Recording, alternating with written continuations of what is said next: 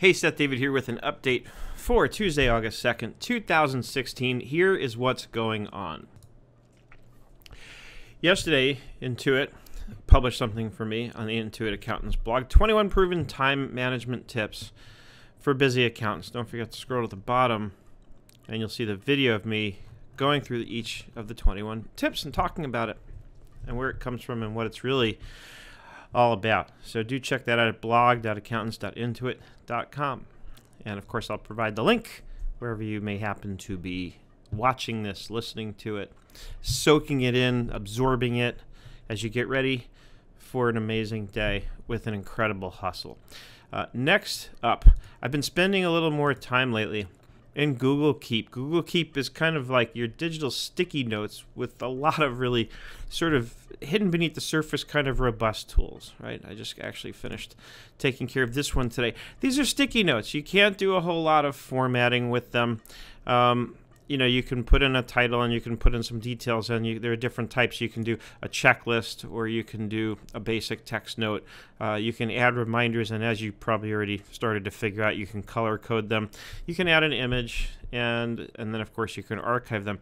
Now the reminders are actually really cool here because you can do a geolocation-based reminder so that when you have the app on your mobile device and you're near that location, the reminder will show up. So I use that to remind myself to pick up my mail when I'm near the UPS store, which is where all my mail goes.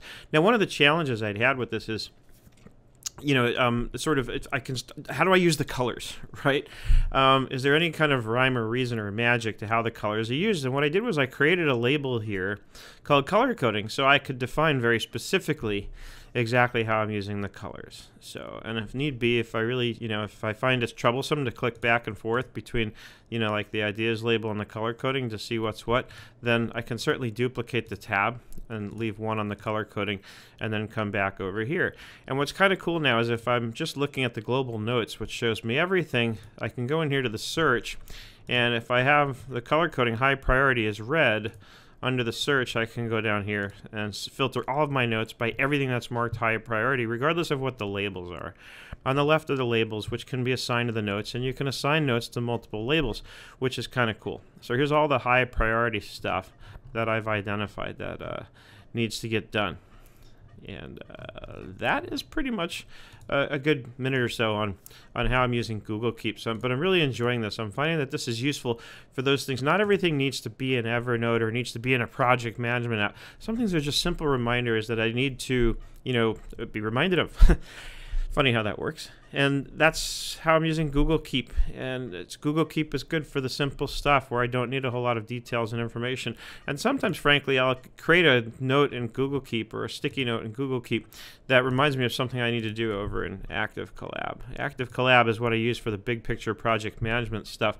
And, you know, here it's like a whole bunch of to-do lists within a big to-do list. And, of course, then I rely on the reporting. I go into tasks, and here's my task due by project report, so I can remember by project, you know, what has either been due before today or is due today. And you can customize these reports. That's just how I like to roll. And that, my friends, is, I think, pretty good for your update for August 2nd, 2016. Do check out Google Keep. I actually mentioned Google Keep in the article here on the Intuit Accountants blog that I mentioned to you a couple minutes ago on 21 proven time management tips for busy accountants.